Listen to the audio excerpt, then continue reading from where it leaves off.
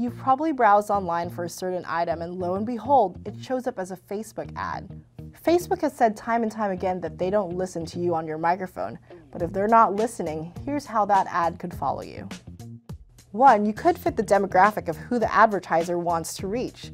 Say they want to make sure that ad reaches 18 to 34-year-olds in the New York area. If you happen to list that information on your Facebook, you may see that ad.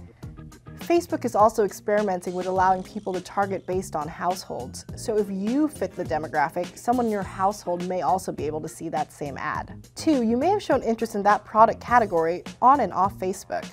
You may have liked certain pages or posted links on your profile, or you may be surfing online and looking at similar items. Some companies place a tiny dot on their webpage known as a Facebook pixel. That pings Facebook when you surf the web, as long as you're logged into your Facebook somewhere on that device. 3. Companies may be specifically targeting you using your email address. If you use the same email to log into Facebook and to log into other retailer websites, they can use it to find you on Facebook and serve you an ad.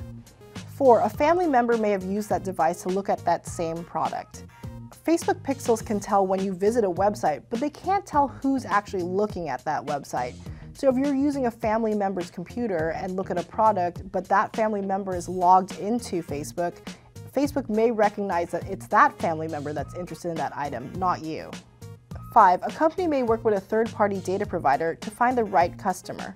Let's say a business wants to reach people who spend a lot on groceries. A third-party data provider can look through grocery loyalty store programs to find out who's spending the most on groceries. Then they'll give Facebook an anonymized list which will show ads to anyone who spent a lot on groceries in the last 30 days. Or it can be a complete coincidence. We see hundreds of ads online every day, and we don't pay attention to all of them. But if a friend or family member is talking about a product and that item shows up as an ad on our Facebook feed, we're bound to pay attention. Hey there, thanks for checking out CNBC on YouTube. Be sure to subscribe to stay up to date on all of the day's biggest stories. You can also click on any of the videos around me to watch the latest from CNBC. Thanks for watching.